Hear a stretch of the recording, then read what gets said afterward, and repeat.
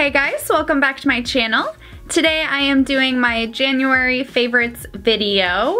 I cannot believe we are through January already, even though this has been a very long and try-some month.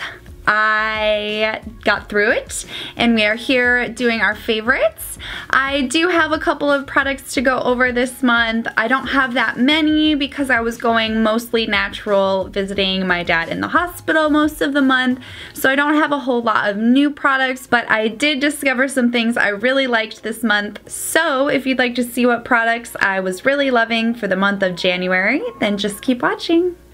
The first product that I found myself using more often than I thought was this Violet Voss Pro palette. It is the Holy Grail palette, and I did do like a kind of Valentine's-y type of look using this palette, but I think that the colors are so pretty. They blend nicely. I've never used a Violet Voss palette before this, but I actually really liked it, and I think that the shadows are really nice, and I think the color selection is great in this, so I highly suggest this palette. The other palette in January I found myself reaching for a lot is the James Charles palette. I used this palette quite a few times this month. As you can see, it's pretty well used. Now, I do find that these shadows are very powdery and they have a lot of kickback, so if that bothers you, I'm not really sure if this is the palette for you, but I don't really mind that, and I think that the looks turn out so nice, and I think the colors blend really nicely, and there is such a great color selection in this palette. I do wish that it had a little bit more of a neutral color for blending purposes, but I think that the rest of these colors is so great, and I do suggest this palette if you're looking for something kind of bright but has like all of the colors that you're looking for. This is a great palette.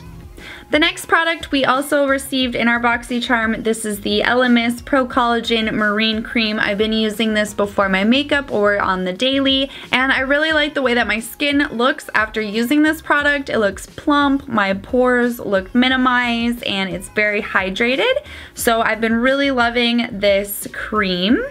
The next product I believe is a repeat from my December favorites, but I have to mention it because I'm pretty sure I use this every single time I put my makeup on in January, and it is the Anastasia Beverly Hills Amrezy highlighter.